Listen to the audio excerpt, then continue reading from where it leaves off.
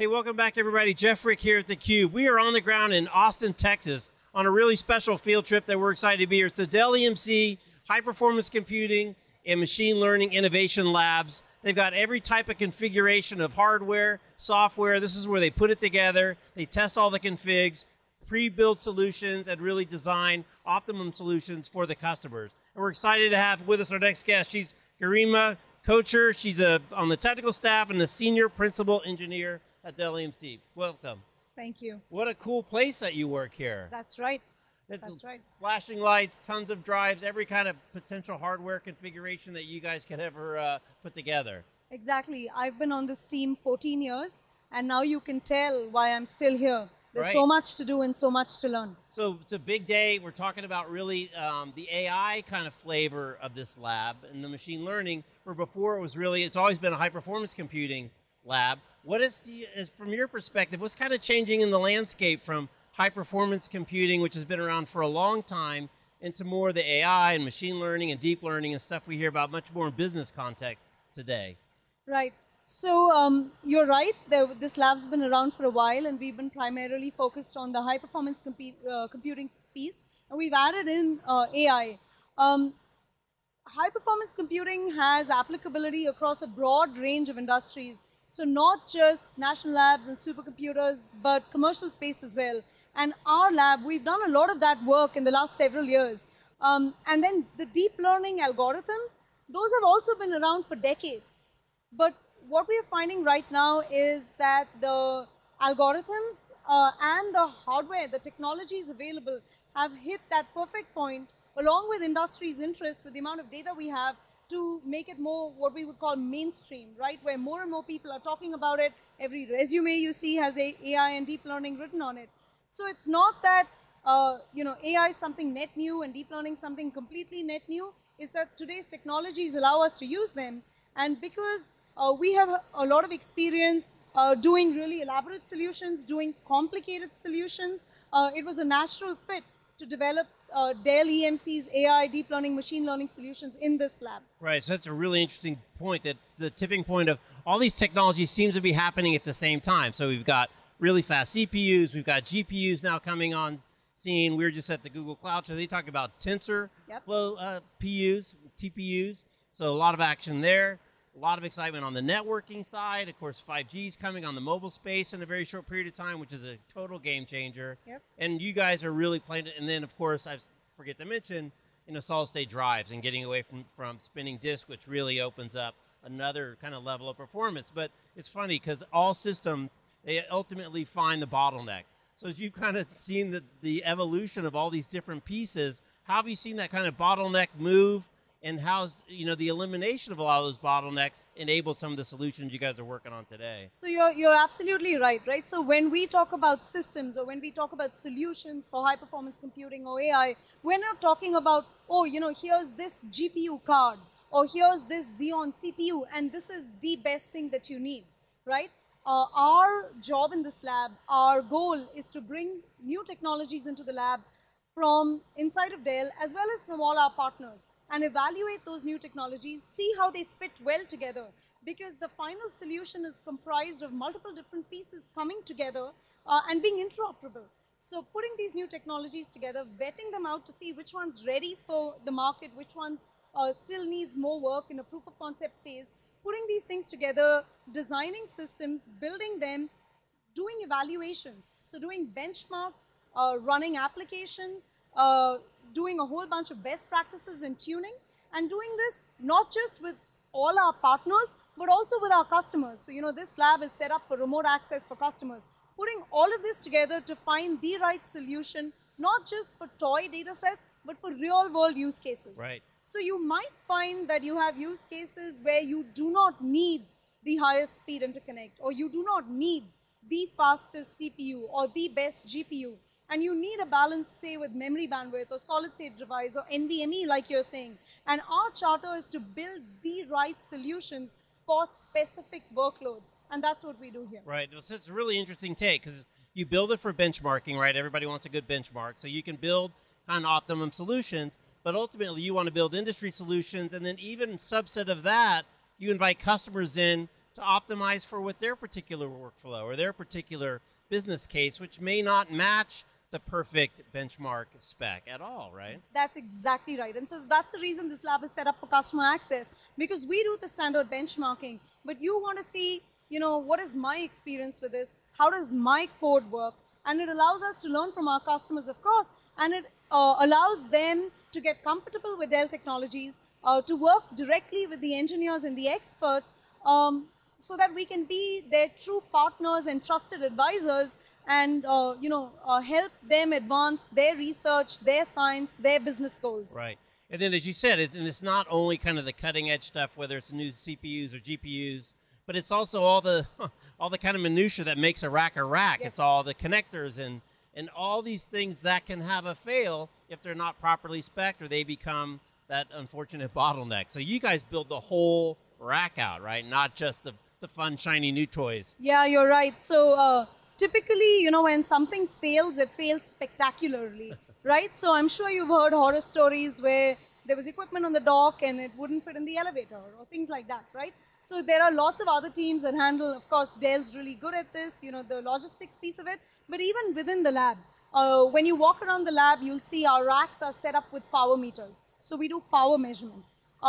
Whatever best practices and tuning we come up with, we feed that into our factory. So if you buy a solution, say, targeted for HPC, it would come with different BIOS tuning options than a regular, say, Oracle database workload. We have this integration into our software deployment methods. So when you have racks and racks of equipment, or one rack of equipment, or maybe even 3 servers, and you're doing an installation, all the pieces are baked in already, and everything is easy, seamless, easy to operate. So our idea is, the more that we can do in building integrated solutions that are simple to use and performant, the less time our customers and their technical computing and IT departments have to spend worrying about the equipment, right. And they can focus on their unique and specific use case. Right.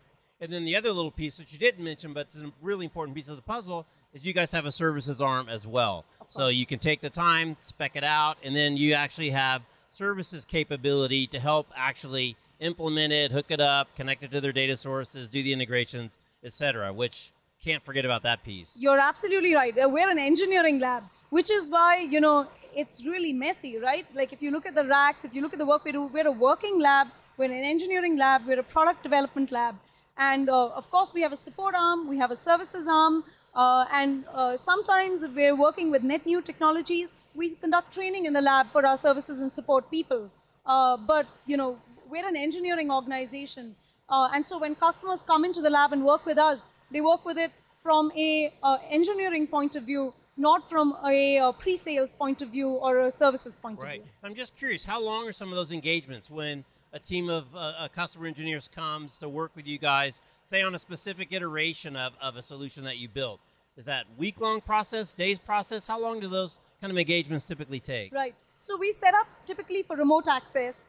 Sometimes we'll have a customer saying, hey, can we come over for a week and spend time with you, speak to the different engineers. So sometimes the engagements are as short as 2 or 3 days because they know exactly what they want to do. They want us to set up an account and they want to run tests and then we discuss and analyze results.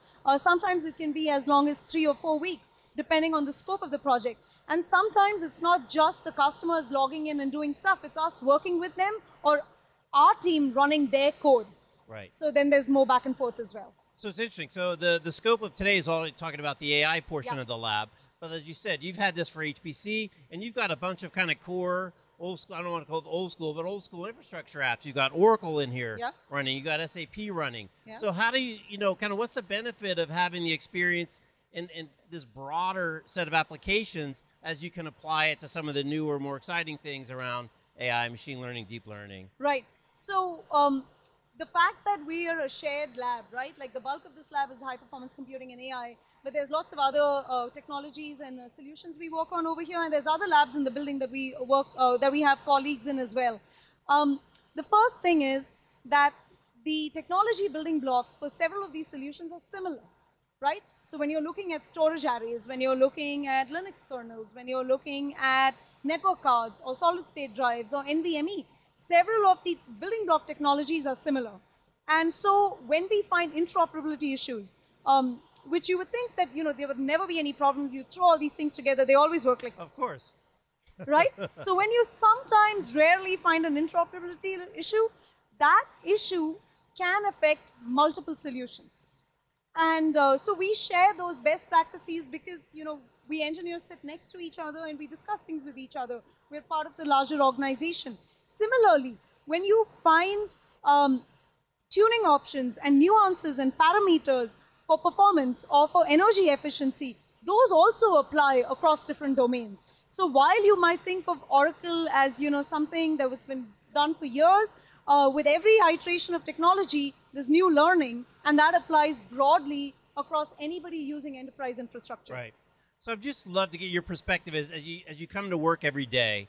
What excites you to take what was, if not the domain exclusively of big universities and feds, but a lot of it was there, to start to apply AI, machine learning, to such a broad swath of applications? What gets you excited? What are some of the things that you see? Like, I'm so excited that we can now apply this horsepower to some of these problems out there. Right. So that's a really good point, right? Because most of the time when you're trying to describe what you do, it's hard to make everybody understand, well, not in what you're doing, right? But sometimes with deep technology, it's hard to explain what's the actual value of this. And so a lot of what we're doing in terms of exascale, it's to grow like, the human body of knowledge forward, to grow the science happening in each country, moving that forward. And that's kind of at the higher end when you talk about national labs and defense, and everybody understands that needs to be done. But when you find that your social media is doing some face recognition, everybody experiences that and everybody sees that. And when you're trying to describe we're all talking about driverless cars, or we're all talking about, oh, it took me so long because I had this insurance claim and then I had to get an appointment with the appraiser and they had to come in. I mean, those are actual real world use cases where some of these technologies are going to apply. So even industries where you didn't think of them as being leading edge on the technical forefront in terms of IT infrastructure and digital transformation, in every one of these places, you're going to have an impact of what you do, right? Whether it's drug discovery, right? Or whether it's next generation gene sequencing, or whether it's designing the next car, like pick your favorite car, or when you're flying in an aircraft, the engineers who were designing the engine and the blades and the rotors for that craft were using technologies that you work with. And so now it's everywhere you go. We talked about 5G and IoT and edge computing. Right. I mean, we all work on this collectively. Right. So it's our world. Right. Okay, so last question before I let you go. Just having the resources to bear in terms of being in your position to do the work when you've got the massive resources now behind you of Dell, the merger of EMC, all the subset brands, Isilon, so many brands. How does that help you do your job better? What does that let you do here in this lab that probably a lot of other people can't do? Yeah, exactly. So when you're building complex solutions, there's no one company that makes every single piece of it. But the tighter that things work together, the better that they work together. And that's directly through all the technologies that we have in the Dell Technologies umbrella and with Dell EMC. And that's because of our super close relationships with our partners that allows us to build these solutions that are painless for our customers and our users. And so that's the advantage we bring, this lab and our company. All right, Garima. Well, thank you for taking a few minutes. Your passion shines through. Thank you. All right, she's Garima. I'm Jeff. We are at the Dell EMC High Performance Computing and Artificial Intelligence Innovation Labs. Thanks for watching.